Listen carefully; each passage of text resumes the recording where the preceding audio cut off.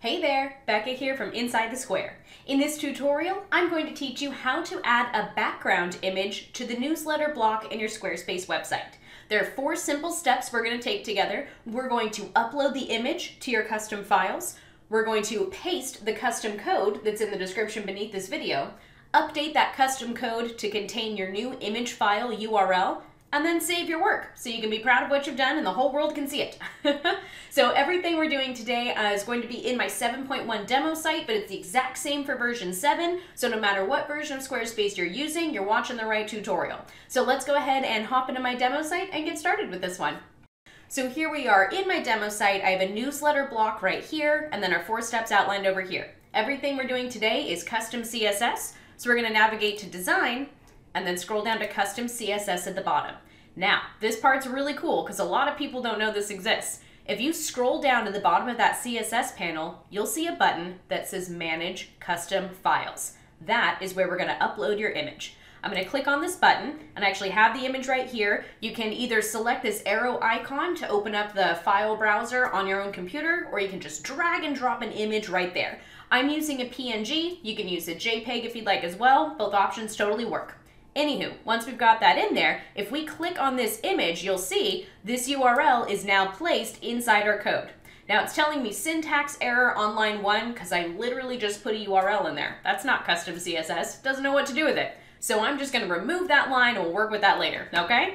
Now scrolling down here, this is the CSS code that we're going to use. That's in the description beneath the video. I'm going to copy this text and paste it right here into my custom CSS section. So this part where it says image URL here, we're going to replace that with the URL for the image we just uploaded. So I'm just going to hit my backspace button again. So now my cursor is between those 2 parentheses. I'm going to open my custom files and just click on that file name and the image will show up. Check it out. Now I have the image behind the newsletter block. I also added this code for a border radius so you could see it kind of pull in on the edges there. You can just remove that code if you want and it'll be that standard square. The image is set to cover, so it's going to stretch the whole width of wherever your newsletter block is. I'll show you here after we select save, step number 4. I'm going to hop into edit and I'll pull this newsletter block down so you can see, even when I have it taking up the whole width of the page, the entire background image is going to cover the entire space of that newsletter block. So if it's only taking up half the page like it was in the beginning, let's pull that over to the side. There we go.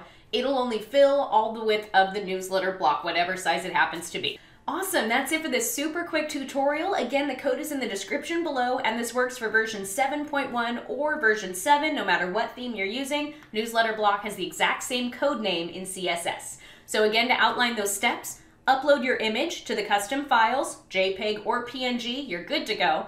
Paste the custom code below into your custom CSS. Update the code to use the URL that your image was given when you added it to your custom files, and save your work. And that's it for this tutorial. Thank you so much for watching. I hope you learned something awesome, and most importantly, have fun with your Squarespace website. Bye for now. If you like this tutorial, you'll love my CSS cheat sheet.